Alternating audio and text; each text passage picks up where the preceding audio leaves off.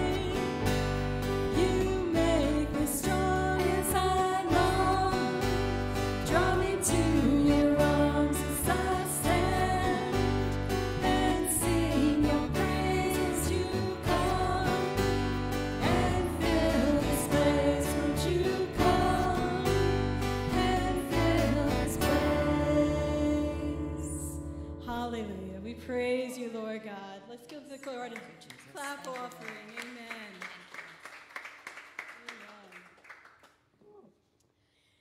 I had the privilege of spending most of yesterday in a room full of like 300 worshipers, and it was, I have to say, like the energy, as you can imagine, was awesome. And it reminded me in the Psalms, it says, shout to the Lord with a joy and make a joyful noise unto the Lord. So I would just like to invite everybody to stand, engage, clap your hands, just sing unto the Lord, dance if you feel like dancing, just be free. as we worship the Lord, because He is worthy. Amen. Each and every day, all the time.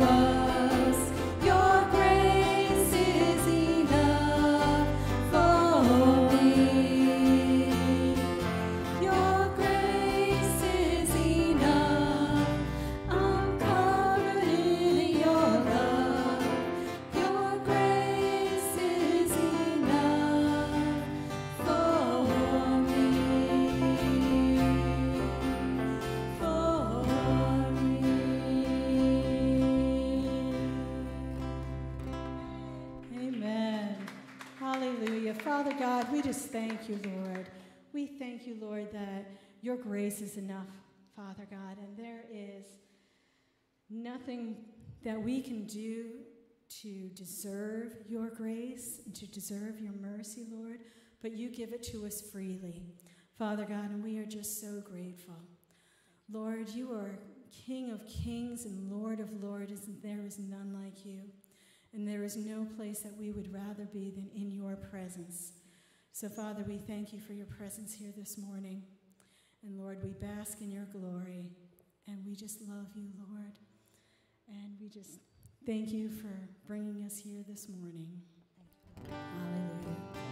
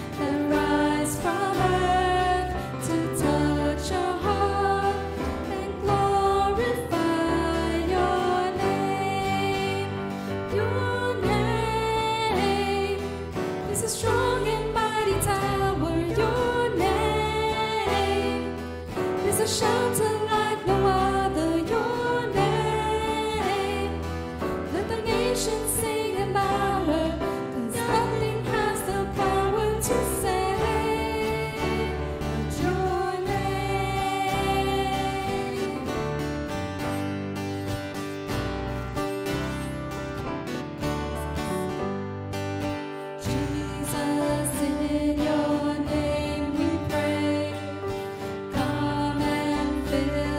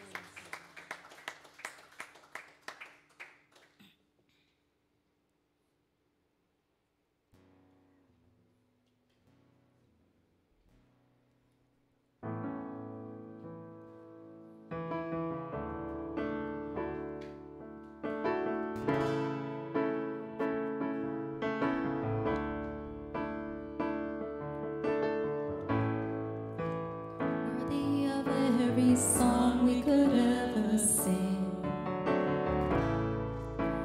Worthy of all the praise we could ever bring. Worthy of every breath we could ever breathe. We live for you.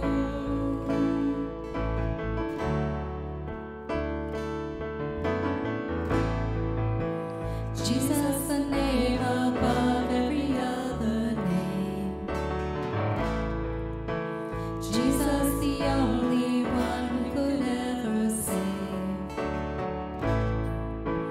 Worthy of every breath we could ever breathe. We live for you. We live for you. Holy, there is no one like you. There is none beside you. Open up my eyes in wonder and show me who you are and fill me with your heart and lead me in your love to those around me.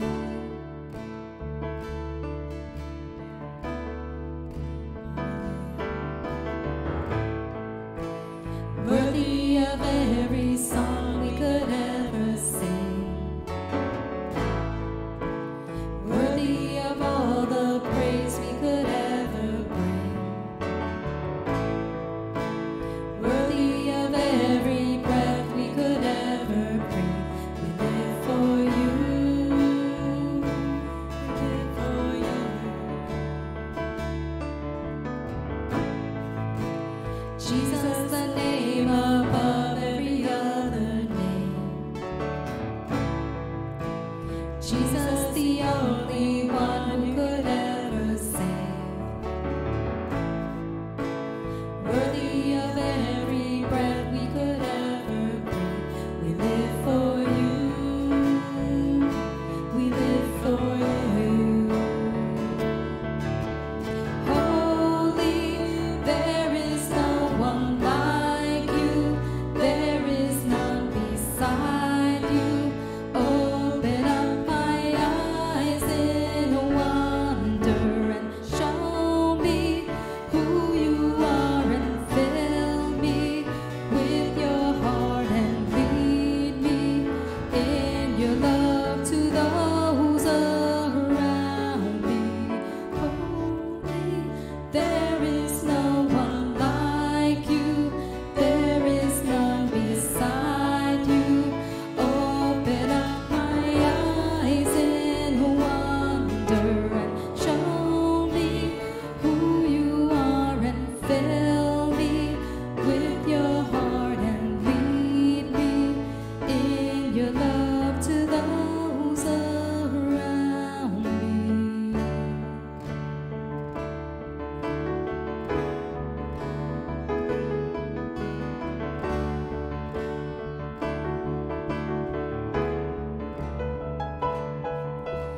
I will build my life upon your love.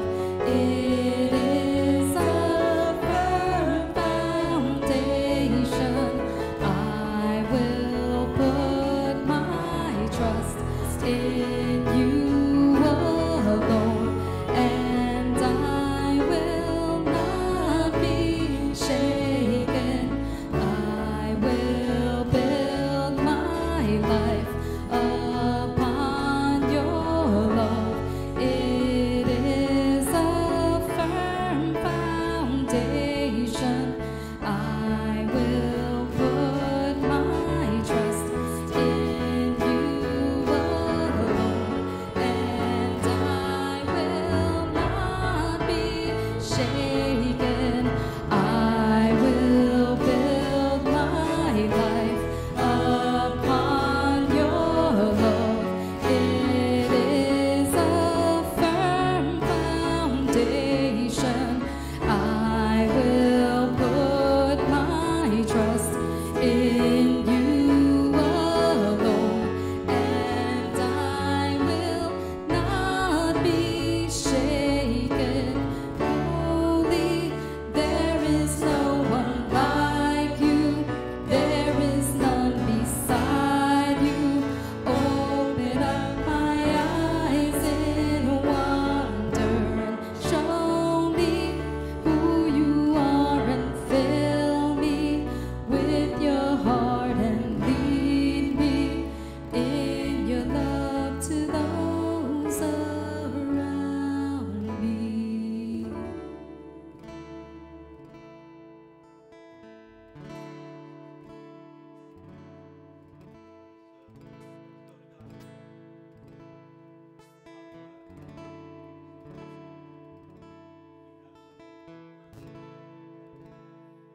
we thank you that your grace, Lord, is sufficient for all our needs and for all our cares. Lord, we just thank you for your work that you've done for us. We thank you for all the blessings and all the gifts you've given in our lives, even though sometimes we find it hard to see them. Lord, we just now ask that you would come down and meet with us here, Lord, in this place, that you would just give us a peace in today. Just open up our hearts, Lord, so that what we hear is from you. Lord, just again, thank you for all that you have done in our lives, for all that you will do in our lives, and for the gift that you have given, the gift of salvation, the gift of eternity, Lord, and mostly the gift that we can cast all our cares upon you. Lord, we just ask this in your Son's name, Jesus. Amen. Good morning. I think maybe we're a little loud. Just a tad. I know Charlie does that, so I'm just trying to be like him. So, take a few moments, say hi to somebody as close as you want to get. You can wave, you can fist bump. As to masks, it's completely up to you. You know, if you're vaccinated and you feel safe, you can go without. If you feel concerned and want to wear it, feel concerned. I will be wearing it. Now, after I'm done speaking, pretty hard to speak and wear it at the same time. Although I was thinking if I did that, I could just play a soundtrack and I wouldn't have to have my lips match up. So you wouldn't know that I wasn't really doing it. Be a way to get through this. Okay, again, good morning. I'm Pastor Dave. Charlie and Dawn are away for the weekend, so I am up on deck, as they say, if you're a sports fan. The next batter up, so we'll get through this. Announcements, there really aren't too many. We've got prayer this Tuesday, 7 p.m., 7 to 8, and we've got the Bible study, the evening's Bible study on Wednesday.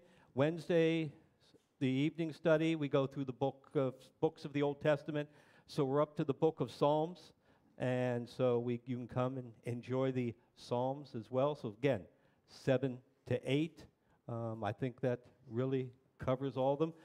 I think we're going to be inside more now than we were outside. The weather is not necessarily cooperative, and we're never sure what it's going to be at 10 o'clock, so we thought it's safer to be inside today.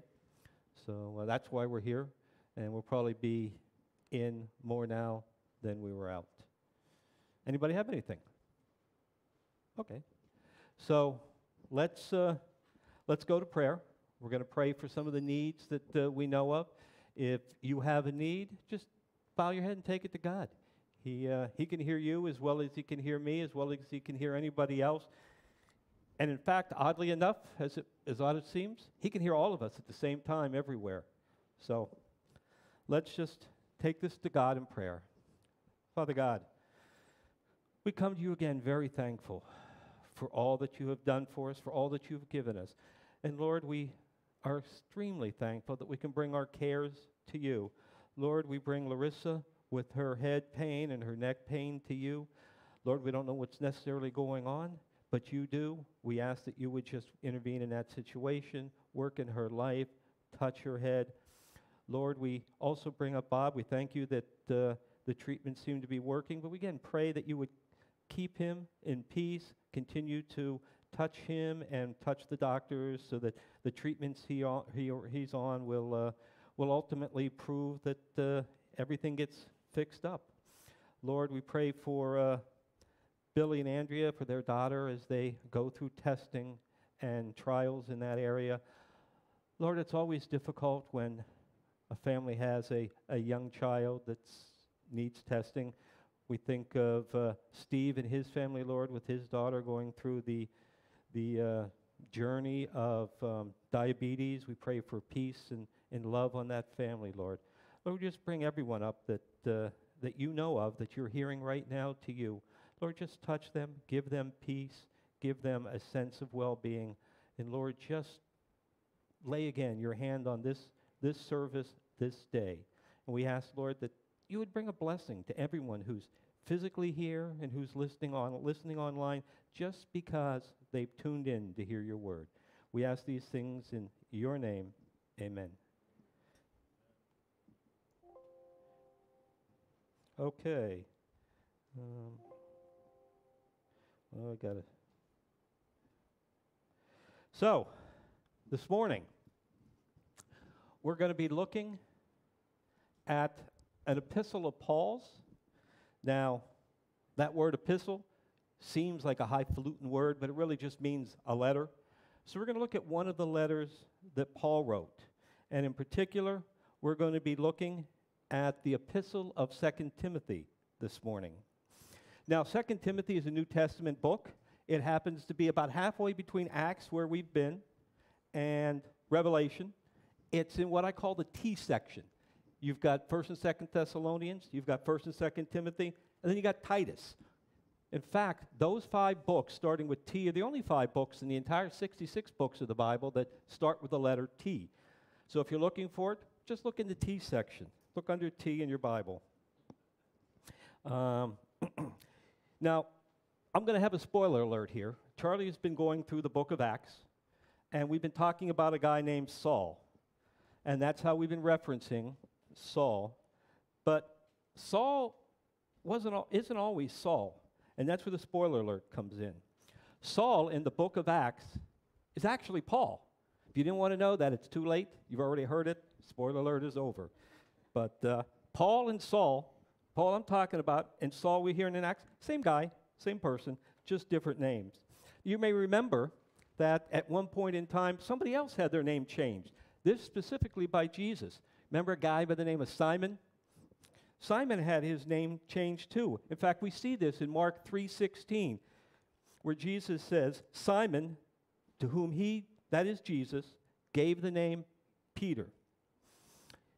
It wasn't until the book of John that we actually find out why Jesus made this name change. And in fact, in John 1:42, we see why Jesus changed Peter's name. And in 1:42 we read, and he, that is Simon's brother, who brought Peter to Jesus, brought him, Simon, to Jesus. Now when Jesus looked at him, he said, you are Simon, son of Jonah, which is translated in Aramaic as stone. Still doesn't get us to Peter, but Peter in Greek means stone. So Peter's name was changed. Paul's name was changed. Now, I guess one of the things we should ask is, why was Paul's name changed from Saul to Paul? You know, Saul is a good Jewish name. If you were a boy in that time, or even a Jewish boy today, having the name Saul is a good thing. But even though Saul was Jewish, he was also a Roman citizen. And Paul is a good Roman name. So they say, when in Rome, do as the Romans do. So maybe that's why he had his name changed to Paul. So maybe when he was among the Jewish, he was Saul. Among the Gentiles, he was Paul. And in fact, Paul is the one that said, he became all things to all people, so that by all means he might save some.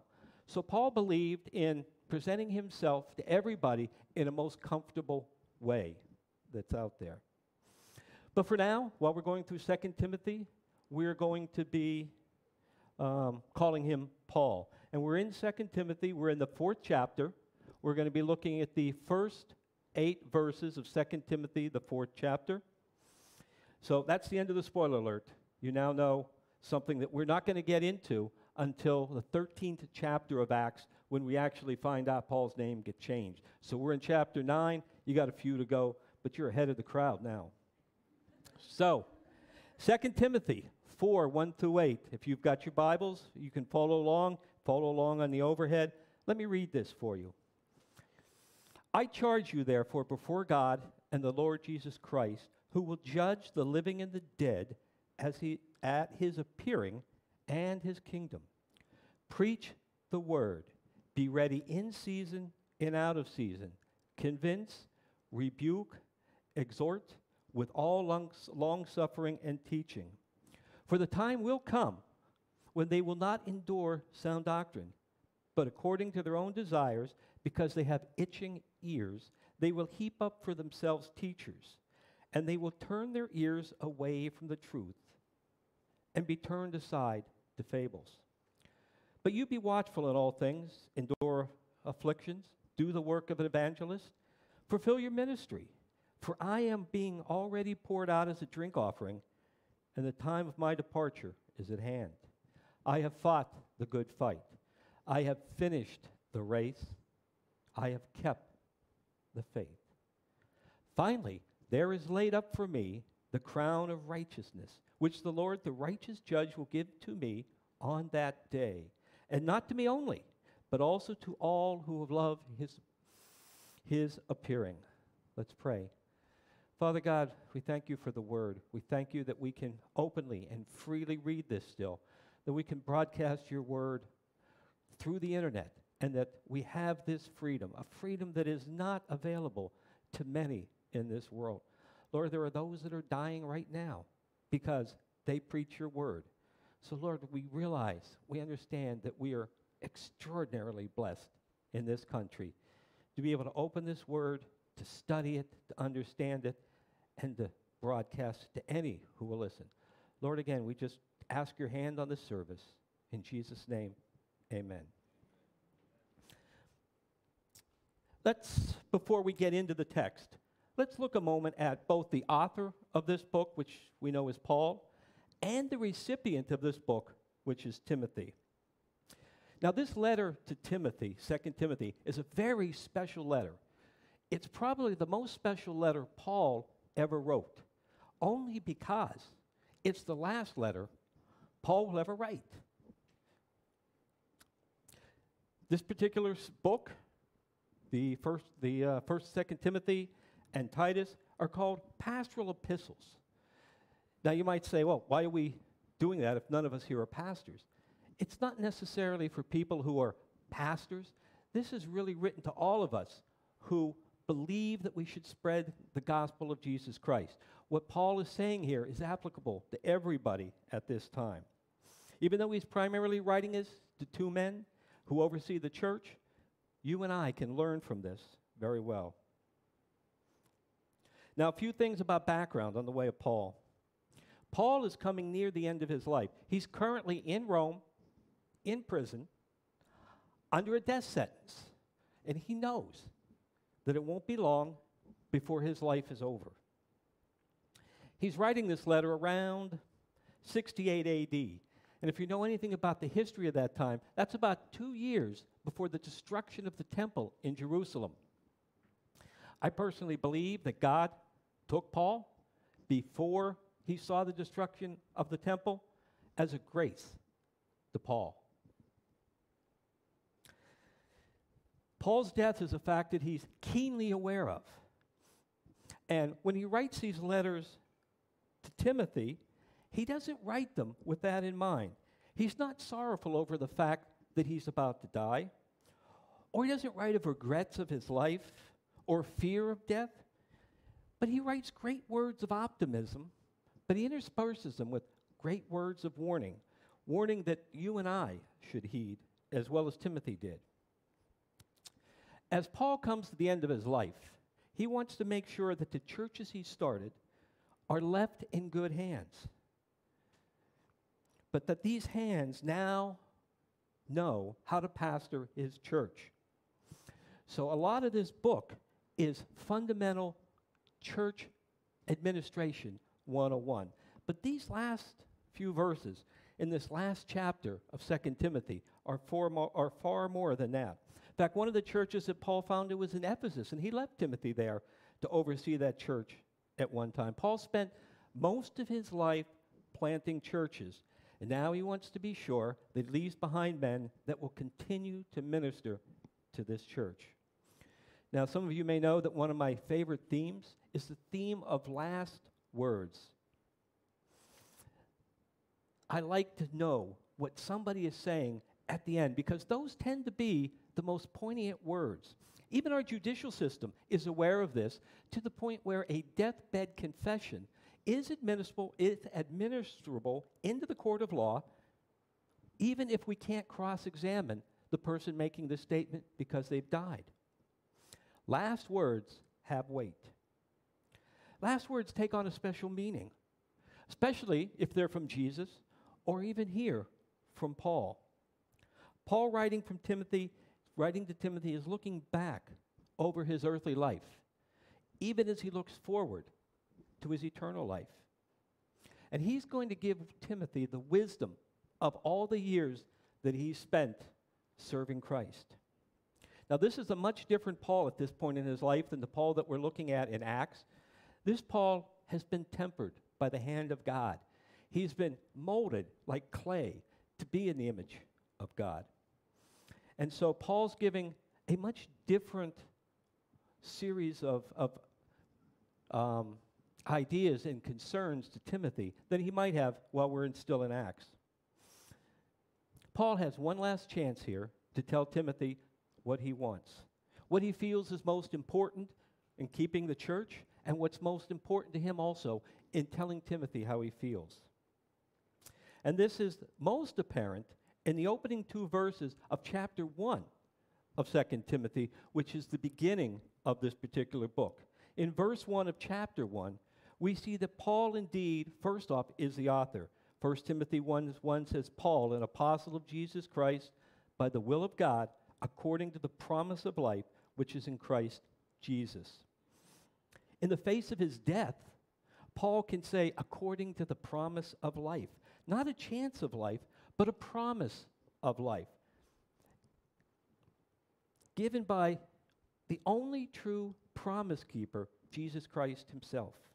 And in verse 2, Paul tells us something about to whom this book is written. He says, to Timothy, a beloved son. Paul calls Timothy a beloved son. Now, he's not his flesh and blood biological child because Paul never married. But Timothy is his son in the faith. It's a spiritual reference here. And in fact, Paul goes ahead and redefines that in 1 Corinthians 4:17 so that we know exactly what he means by this. He says in Corinthians 4:17, for this reason I have sent Timothy to you, who is my beloved and faithful son in the Lord. So Paul is really writing this to Timothy as a son, as a father who's not going to be around much longer, is writing to a son to give him his words of wisdom. So now we've glimpsed a little at Paul, the author. Let's look a little bit at Timothy. Who is this guy, Timothy? And why is Paul writing to him, and does he have any qualifications? The first reference to Timothy is found in the Bible in the book of Acts, but it doesn't happen until chapter 16. In Acts 16, 1 and 2, we read these words. Then he, Paul, came to Derbe and Lystra, and behold, a certain disciple was there named Timothy, the son of a certain Jewish woman who believed, but his father was Greek. He, Timothy, was well spoken of by the brethren who were at Lystra and Iconium. When Paul comes upon Timothy, Timothy is already a believer, a disciple. Also, we see that Timothy had a good reputation among the people, which are actually qualifications for people doing ministry. Now, Lystra, in verse 2, is a very interesting city. This isn't the first time that Paul was in Lystra. Now, I'm sure that meeting Timothy for the first time later in his life, Paul thought of it as a great memory, but I don't think Paul could ever forget what happened the first time he was in Lystra. The memory of Timothy would pale in comparison to the memory of what happened in Lystra. For it was in Lystra that Paul was stoned to death. And then God, not finished with him, raised him from the dead. Now, Timothy was in Lystra and Iconium at the time. It's possible that Timothy went to hear Paul when he was speaking. It's possible that he even was there when Paul was stoned, observing this. But even if Timothy wasn't physically there at that time, I'm sure he heard about it. Even small events at this time would have been gossiped about, and it was only about 30 miles in Iconium from Lystra, so it wasn't that far. So I'm sure if he wasn't there, he heard about this stoning. And can you imagine how much talk there would have been about a guy being stoned to death and then raised from the dead? So I'm not sure how much of this effect of the stoning and of Paul's resurrection might have been had on Timothy himself. He may very well have used this as the seminal point of his conversion. It may have been this issue that he became a disciple of Jesus Christ.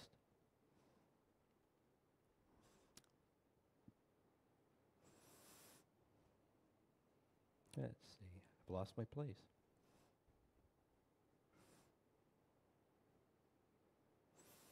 Okay.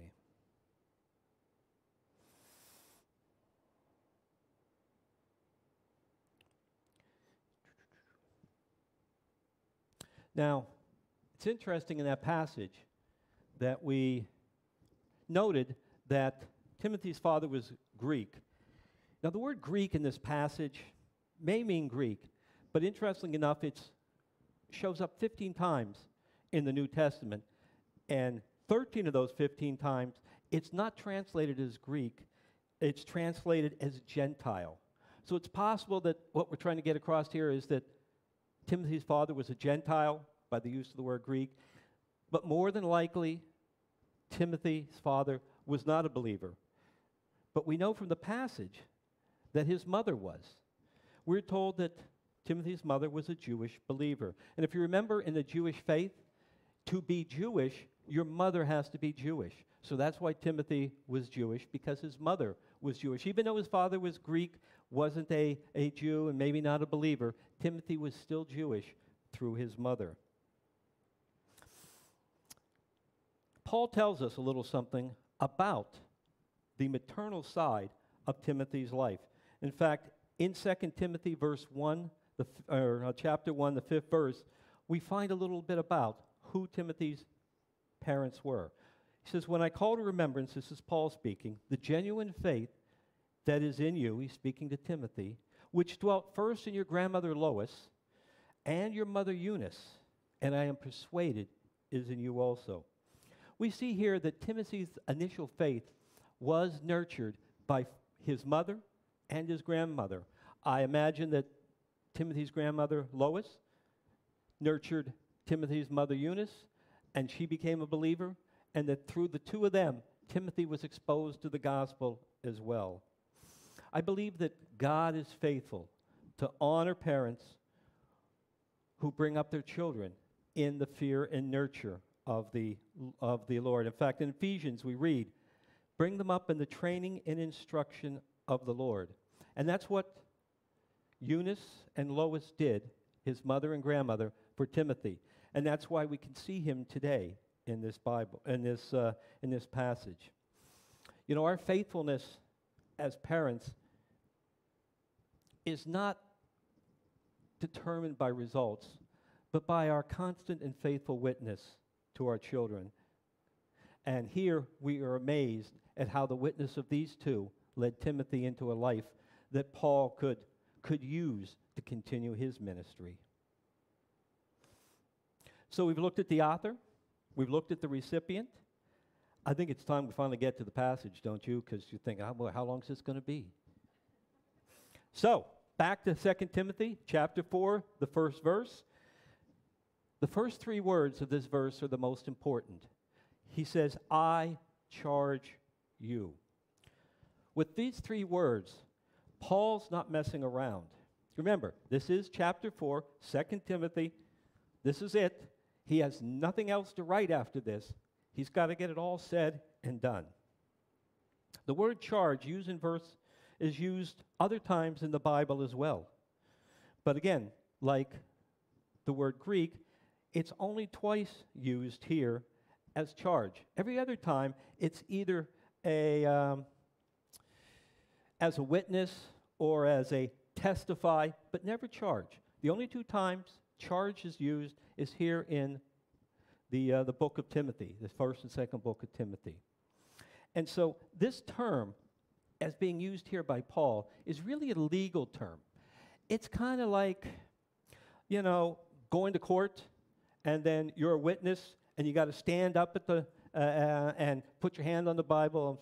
I'm sure they probably don't do that anymore today. And you know the words that they always tell you to repeat. You've watched any TV shows, you know, I solemnly swear to tell the truth, the whole truth, and nothing but the truth, so help me God, those kind of words. Well, that's what the word charge here is saying, Paul is saying to Timothy. He's saying, I charge you, as a witness would be charged with telling the truth under the penalty of perjury. But I think for Paul, these words to Timothy are even more profound. It's more than that. It's more than just asking Timothy to make a childish pinky swear, something much greater. Because this has far-reaching consequences. If Timothy does not take up this charge, it's very possible that everything Paul has built in all the churches may become for naught, because there may not be anybody to shepherd them. So Paul here is what the Bible refers to as passing his mantle.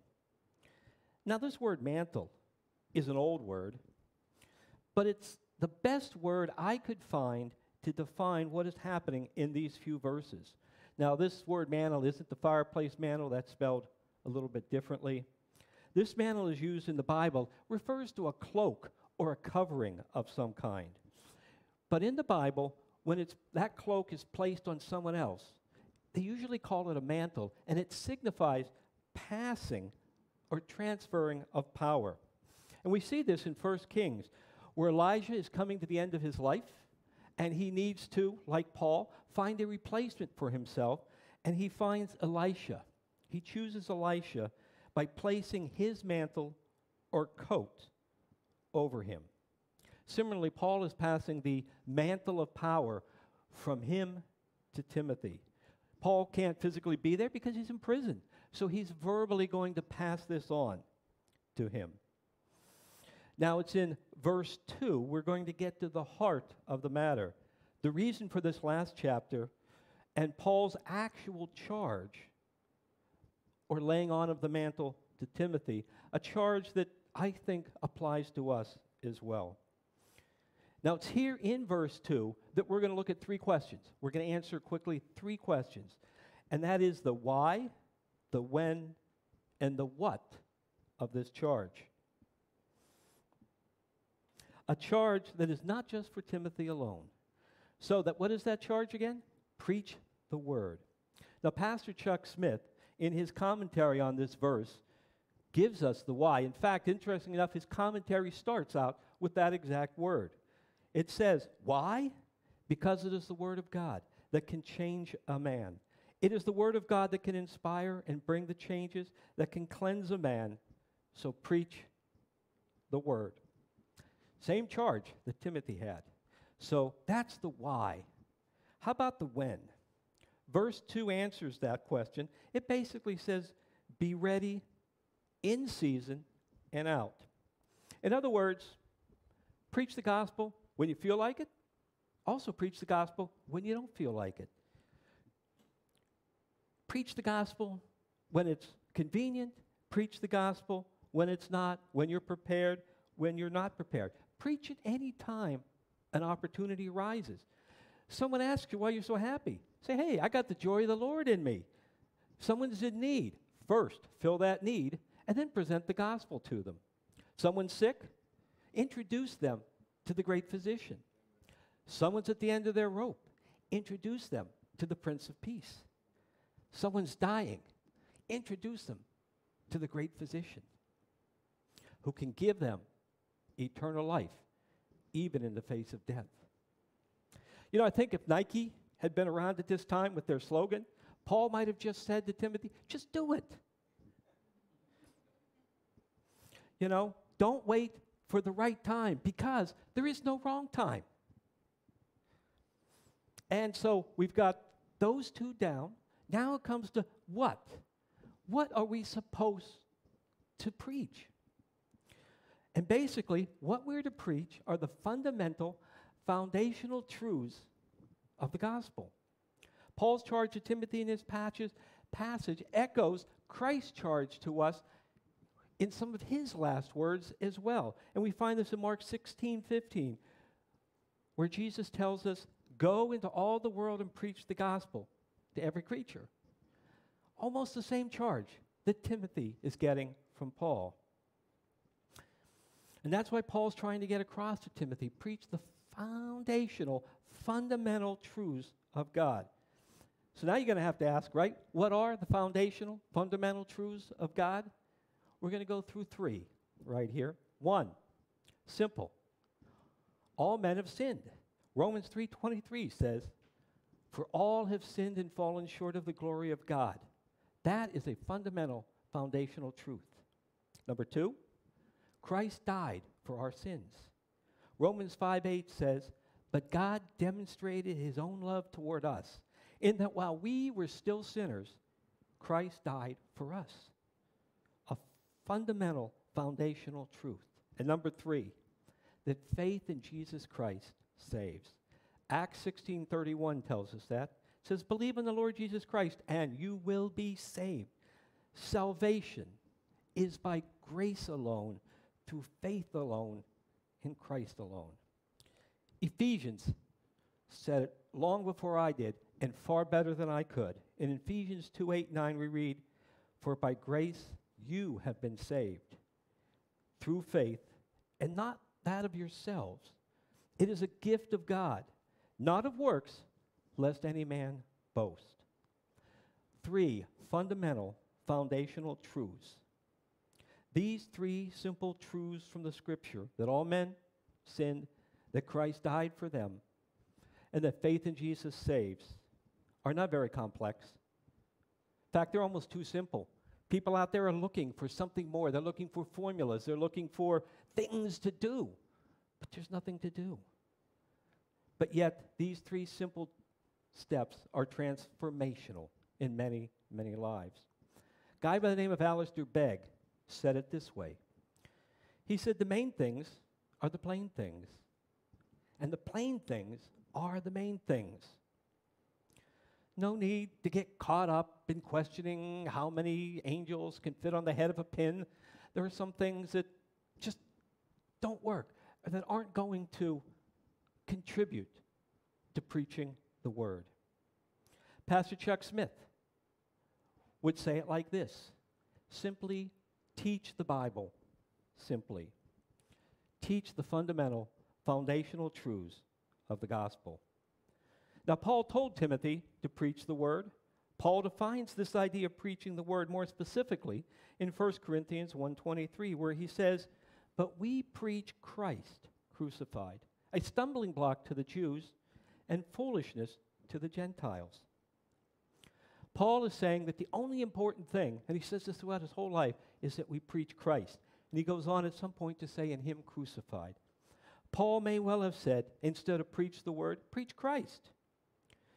But when I read preach the word, the first thing that popped into my mind was the book of John, the 1st chapter, the 1st verse, where John defines what that word means. And he says in John 1:1, in the beginning was the Word, and the Word was God, or the Word was with God, and the Word was God.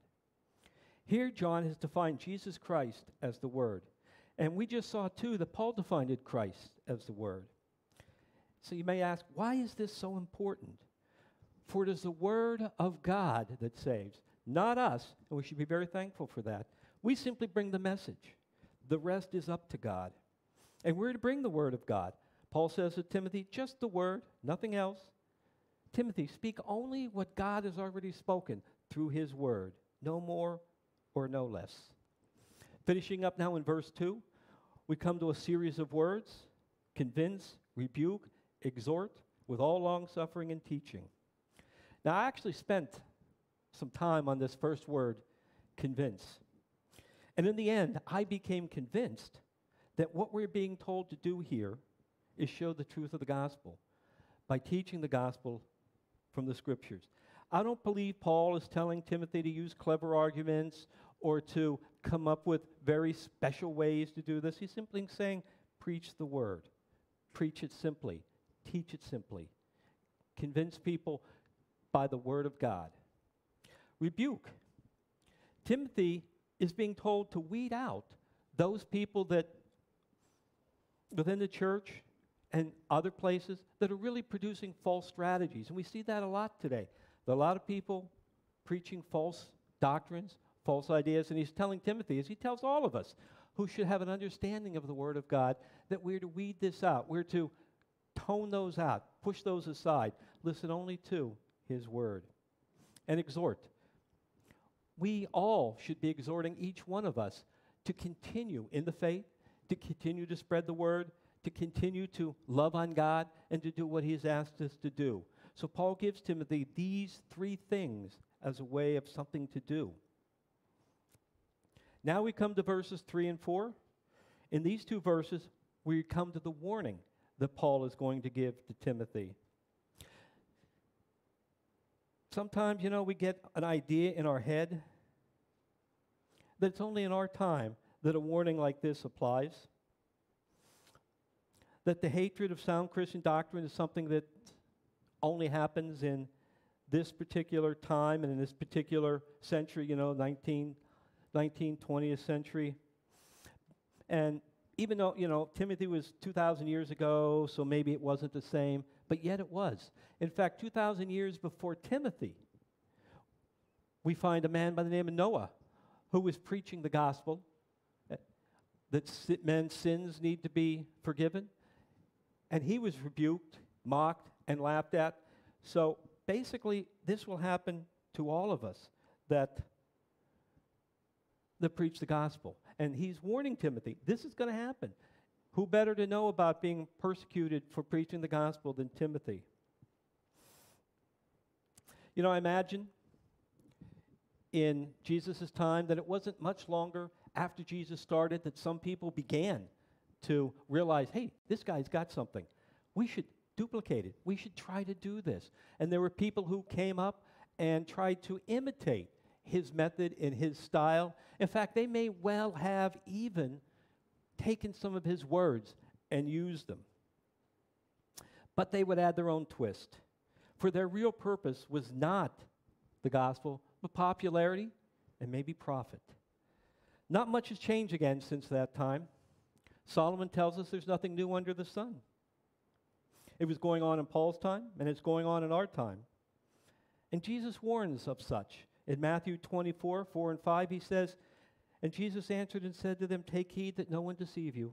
For many will come in my name, saying, I am the Christ, and will deceive many.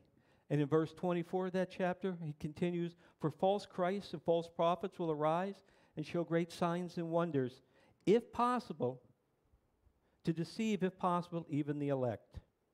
Verses 3 and 4 of Timothy were a stern warning to us to understand the doctrine and to listen to only sound doctrine, because there is a time, and it's now, when sound doctrine will no longer be tolerated. And when this happens, we may find people wanting to silence the voice of truth. And there always have been those who want to silence the voice of truth.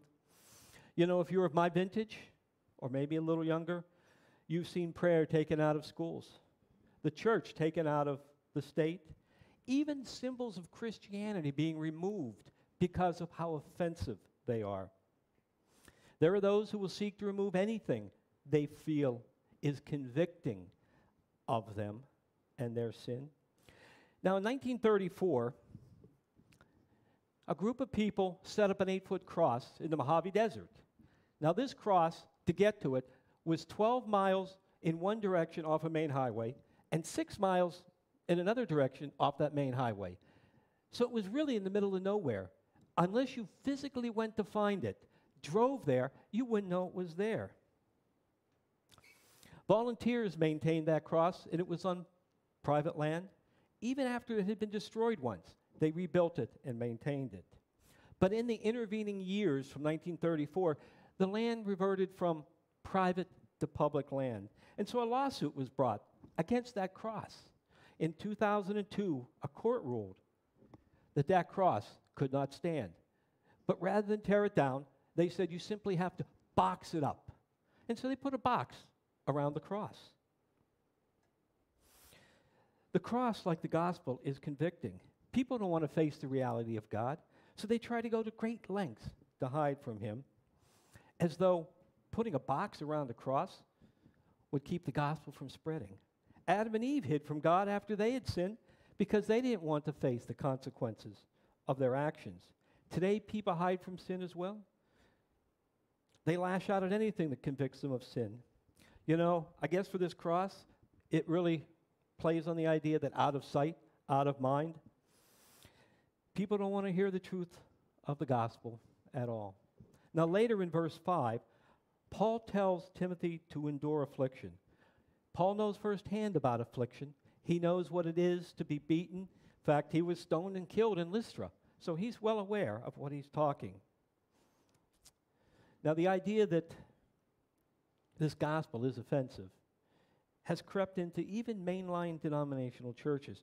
We have churches worried about offending people by preaching the gospel. Churches know that they'll get more people in on a Sunday morning if they preach a watered-down version of the gospel. Staying true to the gospel is not necessarily what people want to hear. And there may be a simple reason for this, that people show up when the gospel isn't preached. And that's because our adversary, Satan, doesn't really have to worry about these people. In fact, doesn't have to worry about anybody who's really not following after God. And so he leaves them alone. And so it's much easier for these churches to grow. You know, the church is already following Satan's game plan. No sense upsetting the apple cart, he says. They reason, look, let's just get people in. Let's not offend them with the truth of the gospel. Let's soft soap them into coming. No one really needs to hear about sin and its consequences. Isn't that old-fashioned anyways? Don't we really not care and believe that stuff anymore? You know, if we make the gospel acceptable, then more people will come. The seats will be full, the offering plates brimming, and they figure maybe if somebody wants somewhere down the road to know a little more, we can go deeper. But not today. They strategize that what we need is a clever marketing ploy, music that plays on people's emotions, sermons that make you feel good about yourselves, but never anything too convicting. Or, hey, I got an idea. Let's throw in a great light show as well. That ought to bring people in. This is just what Paul's talking about when he talks about itching ears who want to hear. People want to be told they're okay. They want to be told to feel good about themselves. People want to be patted on the back and told, don't worry, God really won't send you to hell. There is no sin. He's a loving God. Don't worry about it. Set up a church and preach a gospel like this, and your pews will probably be, or chairs will probably be filled Sunday after Sunday. Paul tells people, Timothy, that this is what people want to hear, and they will find teachers who will give this to them. I worked for a short period of time with a Russian draftsman, and when we would have to do something, he would always use this phrase. He would say, we have to give boss what he needs, not what he wants. And that's what Paul's talking to Timothy here. Don't give the people what they want. Give them what they need to hear. And Timothy, by the way, Paul says, you may come under fire for the gospel. You may be verbally, physically, financially hurt by doing this. But don't give up. He says, endure the affliction. Evangelize the gospel. Fulfill your ministry. Each of us is a born-again believer in Christ, have a ministry to fulfill. And each of us are charged, like Timothy, with fulfilling that ministry. So now, moving on to verse 6.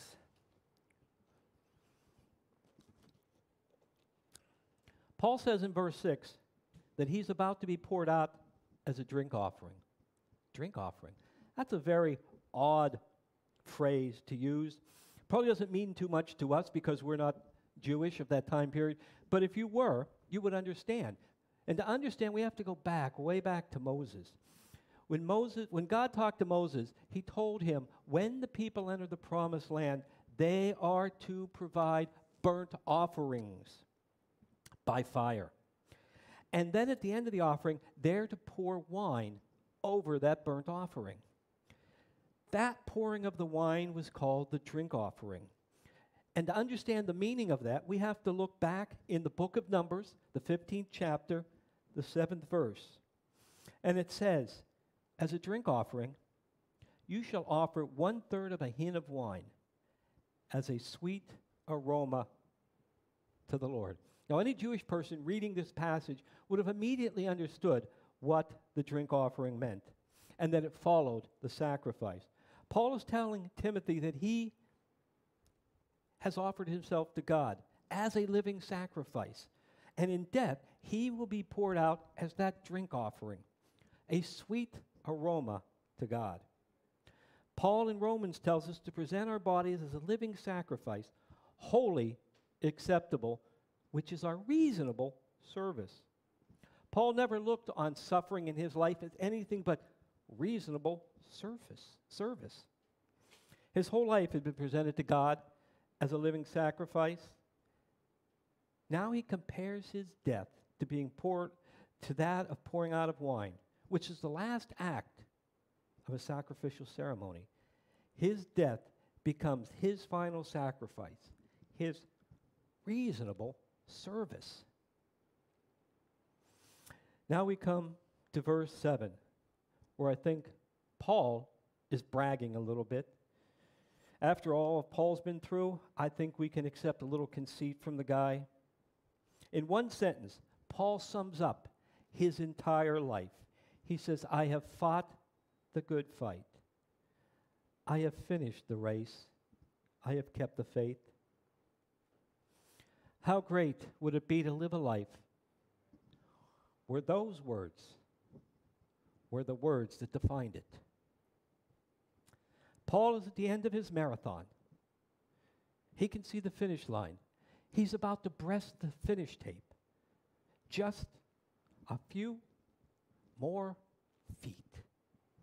And then he can rest. Paul is often couching metaphors in sports talk. Paul even told the Corinthians that they should run the race as to obtain a prize. Since the prize is given to only the first, run the race to win. And verse 8 plays off of this theme of obtaining a prize for winning. In verse 8 we read, finally there is laid up for me the crown of righteousness, which the Lord, the righteous judge, will give me on that day.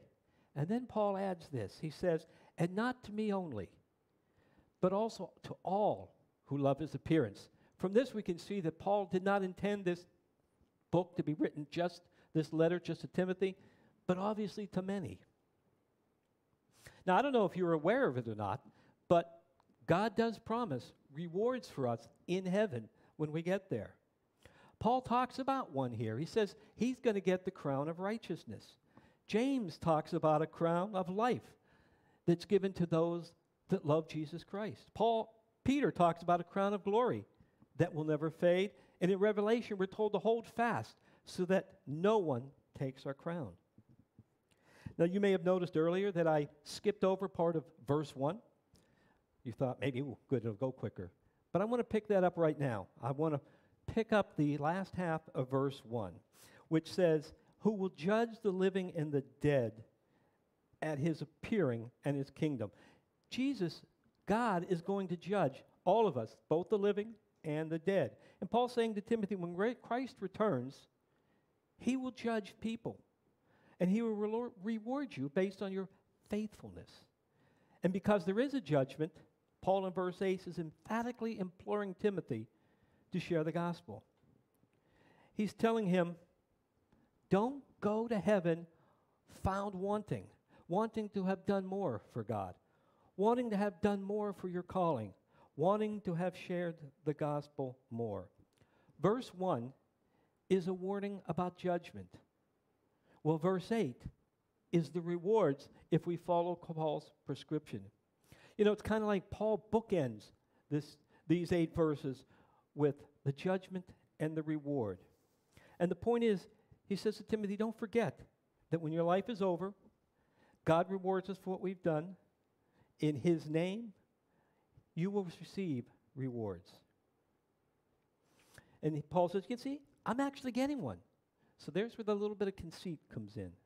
I should point out here, God is not a socialist. Everyone will not be getting the same crown.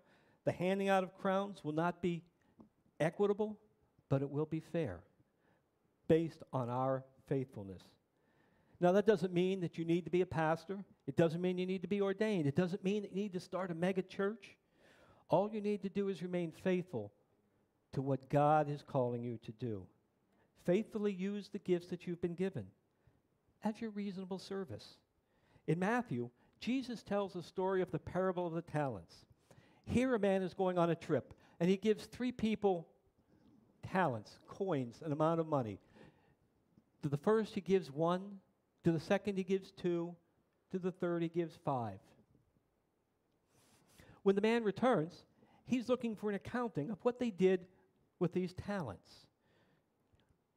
All but one has increased what he was given. The man with 2 made it 4. The man with 5 made it 10. But the man with 1 hoarded it away and didn't do anything with it. And from that man, the man who gave out the coins took it from him and gave it to the one who had 10. That single talent was taken away, leaving the one with none. The parable tells us that there will be rewards for what we've done based on our faithfulness. The man with 1 talent was not faithful in what he had been given, so from him it was all taken. Don't be that guy. Now, I've called 2 Timothy a pastoral epistle, but again, not just for pastors, but for anyone. For anyone who loves Christ and looks forward to his second coming. I want to close this morning with a story. In the Sunday schools, they're talking about heroes of the faith. I've kept pushing that. So I wanted to be sure that maybe you guys could hear one of these. Now, I doubt that you ever heard of this guy. His name is Henry Martin. He died at the age of 31, over 200 years ago. But he spent 31 years of his life in great service to God. Henry Martin attended St. John's College in Cambridge, England. While there, Martin's pastor was a man by the name of Charles Simeon. Charles Simeon was also pastor of Trinity Church, Cambridge, England. Martin and Simeon, they became very good friends. Through Simeon's influence and another man, a missionary by the name of David Bernard, Henry became burdened with the idea to take the gospel to foreign lands. Ultimately, he ended up in India, where while there, he translated the New Testament into Urdu, translated the New Testament into Persian, worked on a Persian Bible, translating the Psalms into Persian, the Gospels into Judeo-Persic for Jewish communities in the Persian Empire, opened schools for Indian children, and in his spare time, he visited hospitals. Now, through all this time, he became very ill, but against doctors' orders, he continued. He went to Persia to correct the New Testament he had written, went to Arabia to translate an Arabic version of the New Testament, had his portrait painted. Keep that in mind. We're going to come back to that. Opened a church in Calcutta, India, presented the gospel before Islamic and Hindu teachers, teachers of Sufism, before Muslims, Jews, Jewish Muslims, and political authorities. And all this before his 30th birthday. Through an intermediary, he presented the Shah of Iran at that time with a Persian version of the New Testament. The Shah was actually very thankful, and he wrote him a letter. I'm going to read you the last sentence of that letter. The Shah says, "The whole of the New Testament is completed in a most excellent manner, a source of pleasure to our enlightenment and august mind." The Shah was impressed with his work. Now, this last account of giving the Shah the Bible took place in 1812, took place in the summer of 1812. Shortly after that, Henry Martin took ill and died in October of 1812, just 31 years old. Now, remember Henry Martin's friend, Charles Simeon? Charles Simeon was sent the portrait that had been painted of Henry Martin. Charles Simeon hung that portrait in his study in Cambridge. And anyone who came in to that study, Simeon would show it off and say, "See that blessed man? No one looks at me like he does. He never takes his eyes off me. And he seems to always be saying, the years are short, be serious, be in earnest, don't trifle, don't trifle." And then Simeon would add, "I'm not trifling, I'm not." That word trifle, that's an old word too. But it really means don't bother with things that are unimportant, things that have no real consequence. You know, no one could say that Henry Martin trifled. Time is short. The world isn't any happier to hear the gospel today than it was in Timothy's time or Noah's. Understand, I'm not advocating that all of us drop everything, drop all of our stuff, and go off to a foreign land as a missionary. There are those that God has called to this type of work, but I don't believe He calls us all. But if He has, great is your reward when you answer that call. But for the rest of us, we need to simply give the gospel simply to those around us. Sometimes, whether they want to hear it or not. All of us should take heart to these words from Ephesians 5, where we read, "Be very careful then how you live, not as unwise, but as wise, making the most of every opportunity, because the days are evil.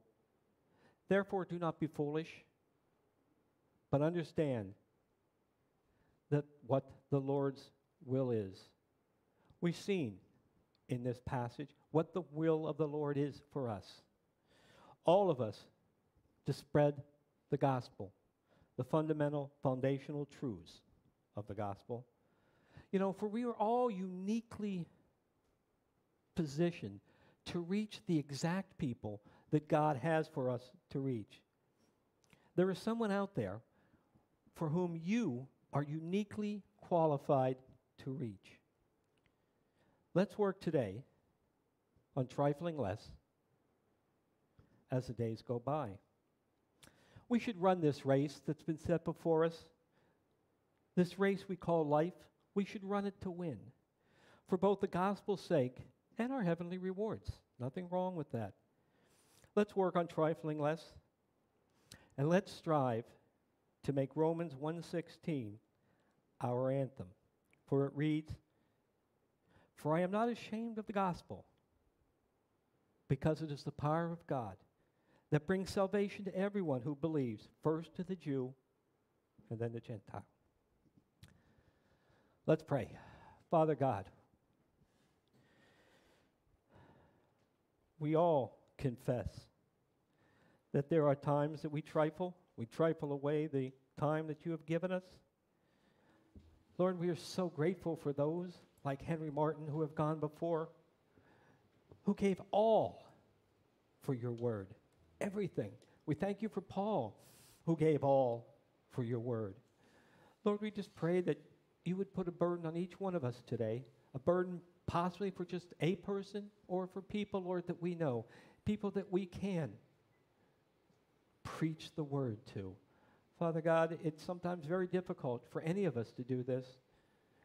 But Lord, I just pray today that you would help us in this endeavor, that we would all ask, to whom can we bring this great gospel, this gospel message that says, we have sinned,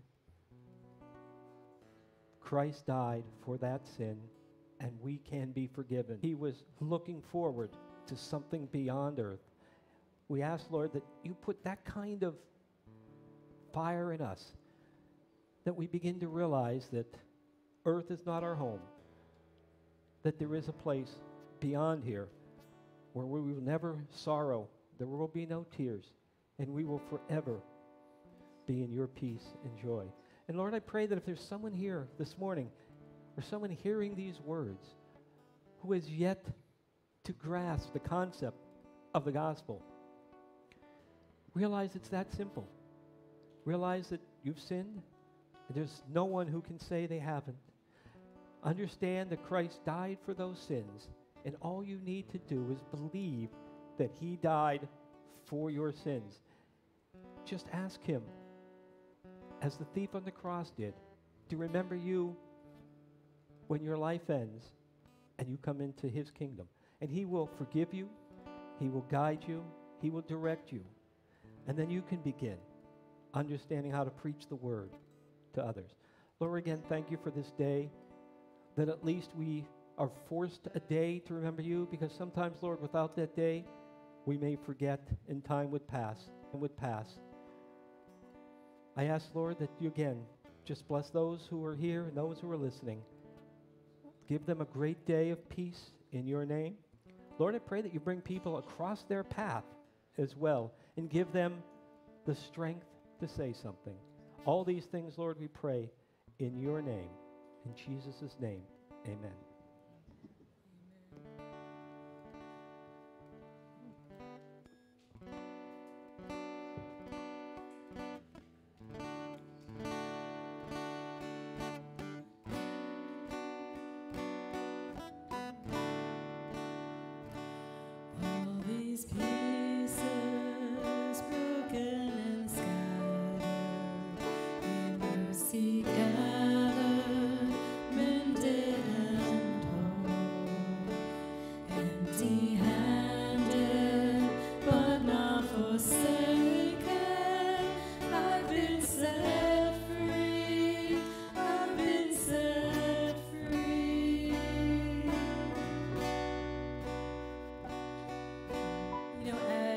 Pastor Dave was speaking, and he mentioned that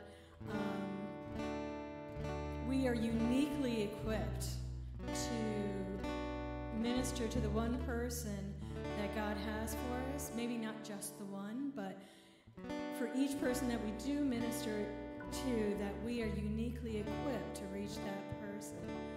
And I was thinking, I've heard that before, and absolutely true. But also, in order to do that effectively, we need to be poured out just like Paul was poured out. And as Jesus poured himself out for us. And so to be vessels, to be used of God. And just pondering that as Pastor was closing, and I was like, thank you for reminding us of that. All these pieces, broken and scattered, in mercy gathered, mended and whole, empty-handed, but not forsaken. I've been set free. I've been set free. Amazing grace, how sweet the sound that saved a wretch like me. I once was lost, but now I'm found. Was blind, but now I see. I can see you now. I can see the love in your eyes, laying yourself down, raising up the broken to life. Take our failures, you take our weakness. You send your treasure in jars of dirt. So take this heart, Lord, I'll be your vessel, the world to see your life in me. Amazing grace, how sweet the sound that saved a wretch like me.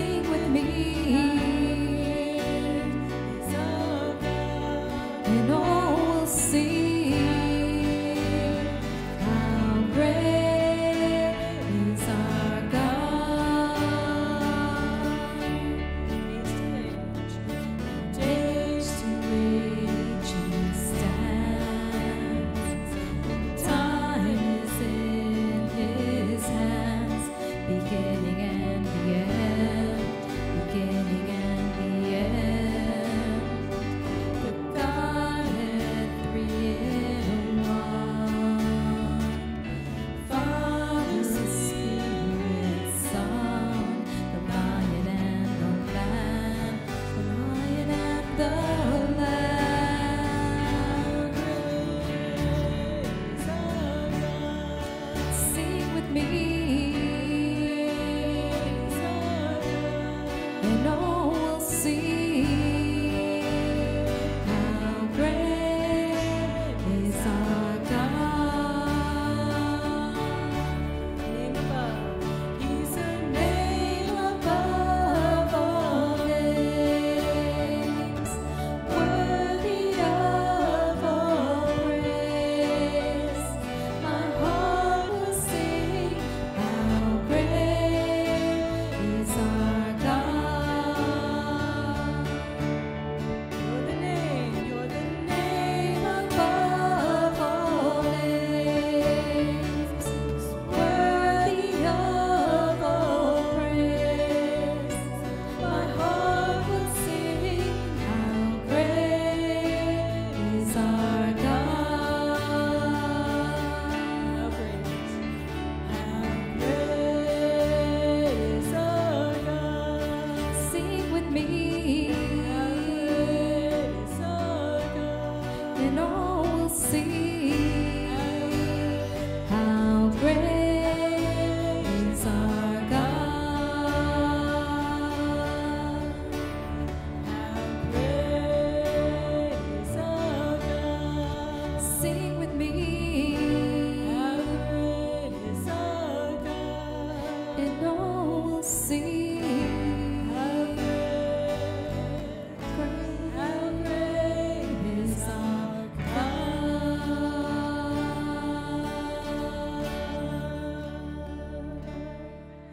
Hallelujah. Father, you are worthy of our praise. Father God, we just thank you, Lord, for this time here this morning. Lord, we thank you for all of our many blessings that you bestow upon us. Father, if we had 1,000 tongues, we could not thank you enough. Lord, you are King of kings and Lord of lords and worthy of all of our praise. Thank you, Lord. We just thank you and we love you. In Jesus' name, amen. Amen. Amen.